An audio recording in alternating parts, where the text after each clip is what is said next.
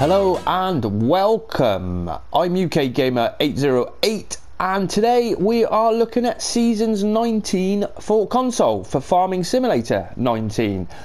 Now this episode today is first look introduction really of what Seasons is about. We're just going to go through some of the menus and show you what's going on with that. So first off, you can see at the moment the top hand side of the screen, top right hand side, it's changed slightly because we've now got the Seasons HUD. Now the first one where you can see the cloud is the current state of the weather. Now if the weather is going to change, you might have the sunshine after that, whereas at the moment it's cloudy, so it's going to stay cloudy. The next one is the state of the ground. When you see it's wet, so we're not going to be putting anything in the ground at the moment. And then basically the next one, we've got the two temperature gauges. You've got Celsius or Fahrenheit, that's set up in one of the settings. I'll show you that shortly. The top one is the air temperature, so we've got 4 degrees for the air temperature, and then the soil temperature is also 4 degrees. Then moving over to the right, then we have the picture of the flower which indicates spring, and then it says 01 of early spring, so that's the first day in spring basically. Now you can set your seasons up to however many days you want for each cycle, between 3 and 24 I think it is, but I'll show you that shortly. And then we've got the normal clock with the speed on what time, and then our money. So easy as that for that. Right, now if you want the seasons menu, you need to hold down, this is on PlayStation 4, you hold down the L1 and then push the options button, and that will bring you up to the seasons menu. So first off we have the calendar. Now you can see we've got the spring, summer, autumn and winter at the top there, and if we're looking at the spring, you've got 1 to 3, 4 to 6, 7 to 9. Now those numbers denote the days, whereas this currently is on 9 days per season, so that's why you've got 1 to 3 for the first third of it, 4 to 6 for the second third of it, and then 7 to 9 for the next, and then it goes on for spring, summer, autumn and winter. Right, the next thing on here is, if you see at the bottom, we've got planting season is in green, harvest season is in yellow. So you can only plant when you can plant when it's on the calendar basically. You're not going to be able to do it any other times. I'm not sure if it might let you, but your crops aren't going to germinate. So starting off today, as we scroll down the list, the only thing we've got available to plant is grass. Whereas grass will grow at the moment, we can't harvest anything. The only thing we can harvest at the moment, you can see in the yellow, is the oilseed radish and the poplars, but we haven't got any of them anyway. Now this is a brand new map.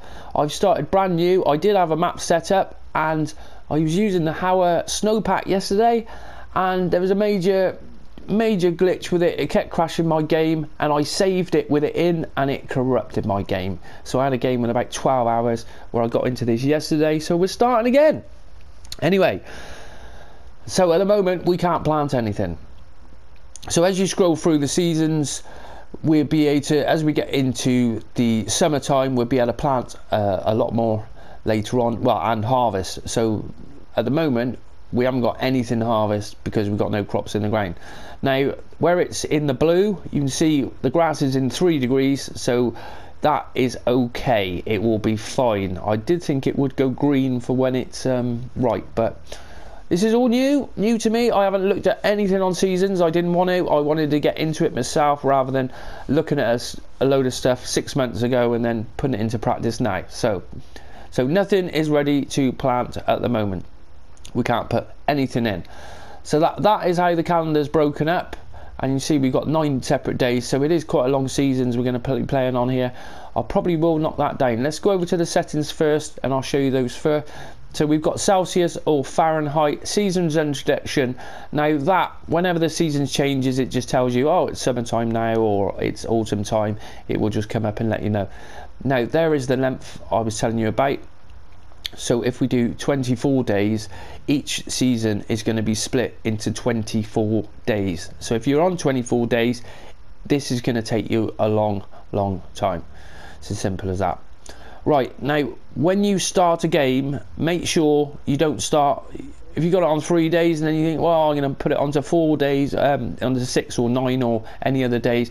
Now on the previous season, it screwed everything up. So this is one thing, when you start a game, don't change it, because it will screw things up. I'm not sure if it will, but it used to on FS17, so as a rule of thumb, don't bother changing it. So we leave that one on 9 days for today. The crop moisture, now you can have that on and off if that does annoy you, and we'll leave it on because I want to be able to show you what it's all about. There is a crop moisture tool in the shop under miscellaneous, and we're going to have a look at that shortly as well. And then we've also got, you can have snow tracks on or off, and then snow mode, you can have 1 layer only, or you can have it just on where it will do continuous layers. So the 1 layer is just a little bit of snow basically. So we'll leave that on snow mode. So scroll over to the weather forecast. Now those from FS17, you see this has changed a hell of a lot, where now for the day we have a complete breakdown of what weather is going to happen. And you see at the top there we have today. Well, we have 5 of them are saying today, and basically it tells you the maximum temperature for the day, the average temperature, and the minimum temperature. Now the minimum temperature is the one you're going to have to be watching at, because you don't want to be planting crops when it's too cold. And then we move down to precipitation in millimeters, how much rain's going to fall, and then precipitation, the chances that it's going to fall. And then we move down to the wind speed. Now the wind speed is mainly for drying out your crops, whereas if you've got high wind speed, then they're going to dry out a lot quicker, but depending on the seasons as well. Whereas you can see at the moment the drying potential we've got there, it's 0. We have got plus for the next 2 days, not sure why. It has got a little bit warmer for those 2 days. You can see we're on 3, not these days, and later on in this day it's on 3 degrees now, and then it can go up to 7 or 9 degrees. So there is a plus there for the drying. So I'm not sure exactly how that works though. This is why we're doing it. We're getting into it and we're going to play the game so we know how it all works, put it into practice. And then moving over to the right hand side, you've got the rest of the week. Now one of the things to bear in mind with this is it is not the same as your days in your other options, whereas if we go into this one, we go into finances and it says today is Monday. So you're like, okay, it's Monday. But when we go into this one, you can see today is Tuesday.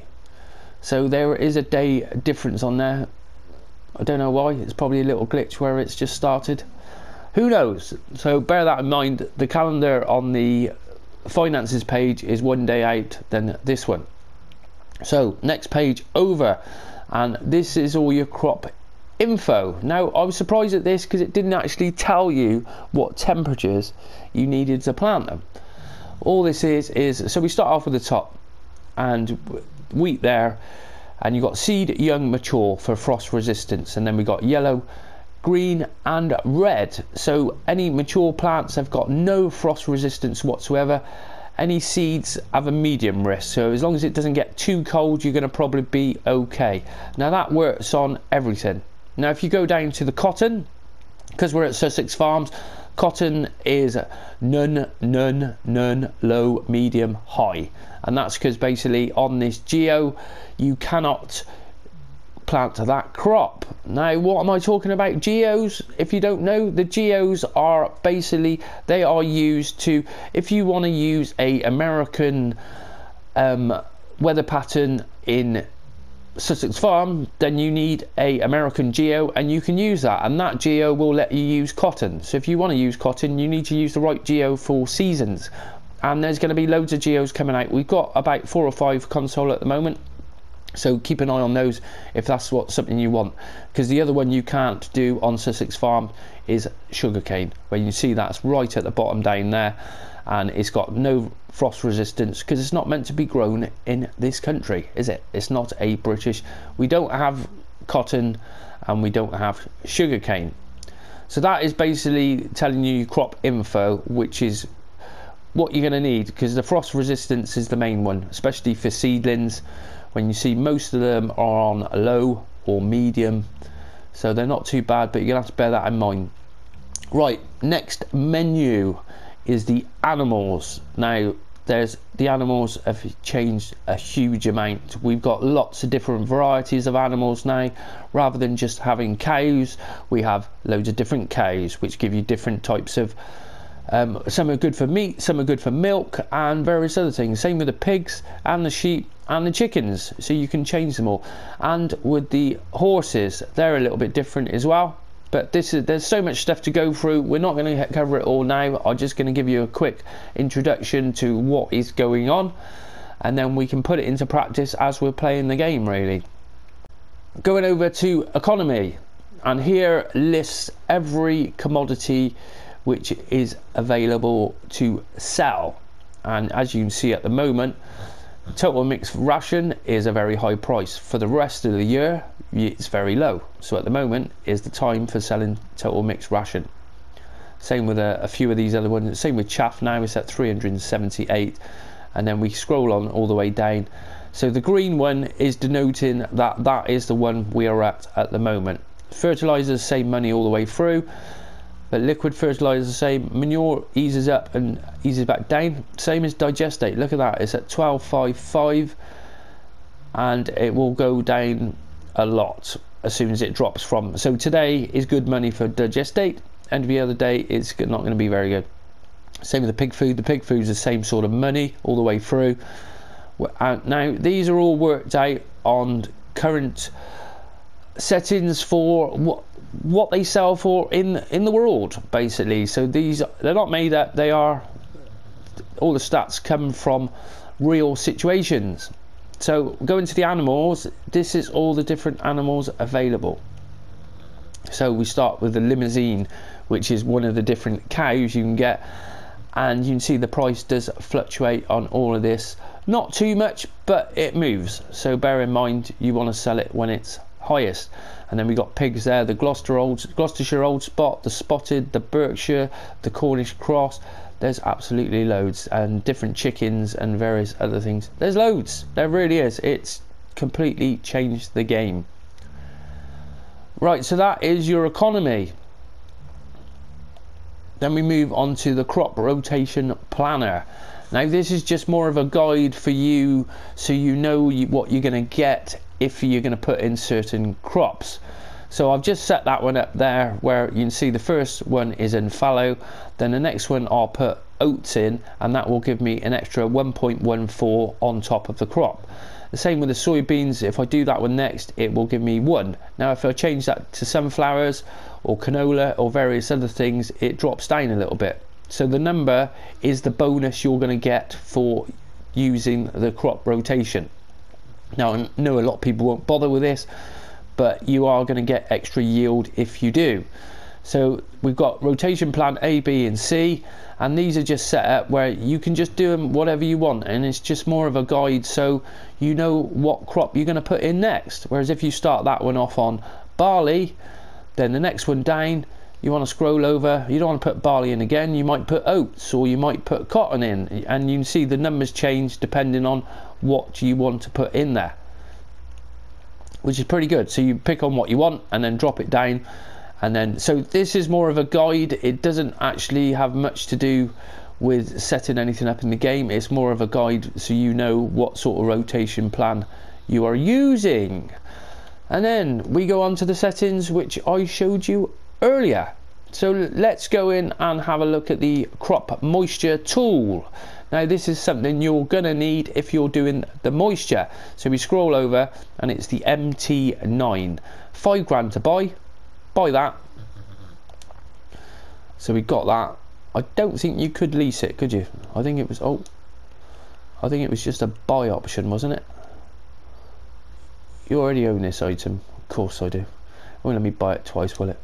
Anyway, never mind. So with the crop moisture tool, you just bring that up like if you got a chainsaw, and that's your lot.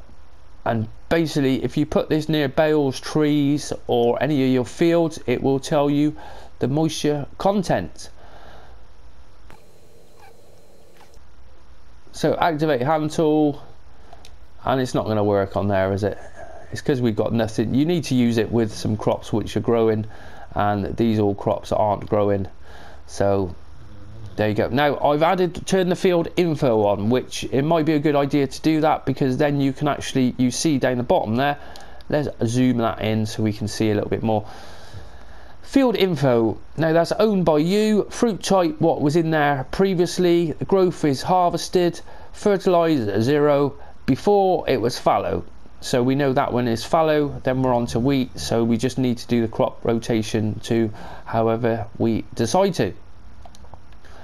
So that's the crop moisture tool. I can't really show you much going on that yet because we haven't got any crops in the ground.